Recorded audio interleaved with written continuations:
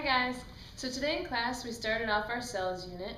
We talked about prokaryotes and eukaryotes, and tonight we're talking about some of the parts that are in different cells. So up here we have a bacteria cell. That's a prokaryotic cell. And then there's an animal cell and a plant cell. Those are both eukaryotic cells. So I'm just going to go down the list of the important parts and tell you what they are, where they are, and their function. You have a chart, and on there it has the parts and the functions, and in the middle it asks you to check off if they're in the bacteria cell, the animal cell, or the plant cell. Some of them are in just one, some of them are in all three, some of them are in two. So first of all, the plasma membrane. All three types of cells have a plasma membrane. That's just the membrane that surrounds the outside of the cells. And remember, back from our biochemistry unit, it's made up of phospholipids, so it's made of a lipid. And so that's the inside membrane here on the cells. Now, two of these kinds of cells also have a cell wall outside that plasma membrane. Plant cells and bacteria cells have a cell wall outside. Animal cells don't. That's a little bit more rigid, more structure for those cells. A nucleus, you might remember from class today that only eukaryotic cells have a nucleus. So only the animal cell and the plant cell have a nucleus. It's this big kind of circle thing. And that's where the DNA is held in there. So sometimes it's called the control center of the cell because that DNA is the genetic information. The nuclear envelope surrounds the nucleus in both the plant and animal cell. Remember, the bacterial cell doesn't have that nucleus. The DNA is just free floating there. So there's no nucleus and nothing surrounding it, no nuclear envelope surrounding it. The nuclear envelope also has some pores on it. They're shown as dots here, but they're actually little holes where things can travel in and out of the nucleus.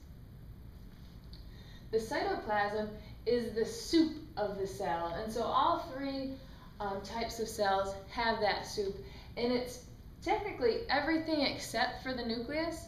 So it's the other organelles too, the other cell parts. Everything besides the nucleus is the cytoplasm. Sometimes you'll also hear the word cytosol, and that's just the liquidy part of the soup, not the organelles. So that's a little distinction there. The ribosomes, you'll see those in all three kinds of cells. They are the little, you see them just as little dots, and I forgot to put the free-floating dots on the animal cell, but the ribosomes are really important because that's where proteins are put together.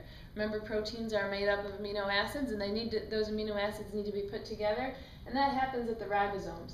So they're in all three. In plant and animal cells, you find them free-floating. Actually, in bacterial cells, they're free-floating also. But then in plant and animal cells, you also find them on this thing called the endoplasmic reticulum. So there's a rough endoplasmic reticulum and a smooth endoplasmic reticulum.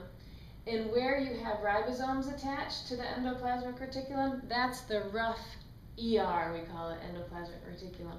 And so that's where the proteins are made that are going to get sent outside of the cell. Because the endoplasmic reticulum, sometimes they call it the highway of the cell, it helps kind of transport things. The smooth ER, that endoplasmic reticulum that doesn't have the spots on it or the ribosomes on it, that's where lipids are synthesized or lipids are made. So that ER is this kind of squiggly lines coming off from the nucleus there. So it's transporting things that's making lipids, making proteins that are getting sent outside of the cell. The Golgi apparatus looks like kind of flattened discs. Again, this is only in animal cells and plant cells. And what that does is it packages things up. You see little kind of circles at the end of it.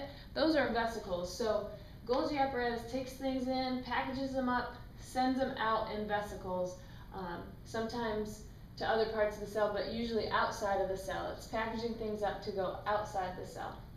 You might hear that as the Golgi complex sometimes also. Vacuoles, again, are just in plant and animal cells.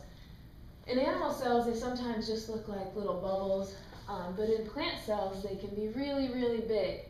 Vacuoles hold things, sometimes it's just water, sometimes it's waste products, In plants, vacuoles are really important because they fill up with water, and it makes this thing called turgor pressure. So the plant is pressurized and it gives it structure, and that's what helps non-woody plants be able to stand up, is that turgor pressure.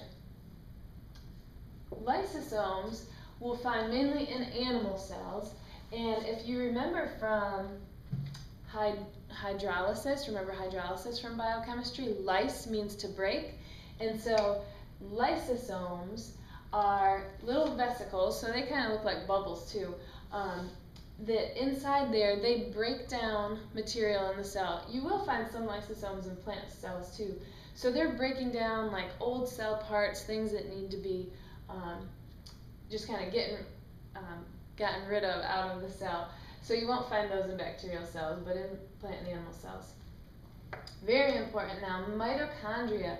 Those we find, again, just in plant and animal cells, and they are these, they look kind of like elongated ovals they have an inner membrane too, so they have two membranes, and what happens there is cellular respiration. So both plants and animals do cellular respiration. That's where the cell takes food energy and makes it into cell energy so the cell can do the work it needs to do. Getting toward the end, chloroplasts. These we only find in plant cells because that's where photosynthesis happens. And they're these, they're kind of oval-like organelles, and inside there's these stacks of discs, and they are green even in real life because that's where the chlorophyll is, that's where the light gets absorbed. So chloroplasts just in plant cells. Finally, cilia and flagella. You won't find these in plant cells. You will find them sometimes in bacterial cells and sometimes in animal cells. Cilia are the little hairs, and they can kind of beat all together in motion to move the cell. And then flagella, you can have one or you can have multiples, and those are longer and they're kind of like act like a whip or almost like a rudder on a boat sometimes, where they can propel the cell and kind of help it steer around. So those are the main cell parts that we're going to focus on. We'll talk more about them tomorrow. Have a great night.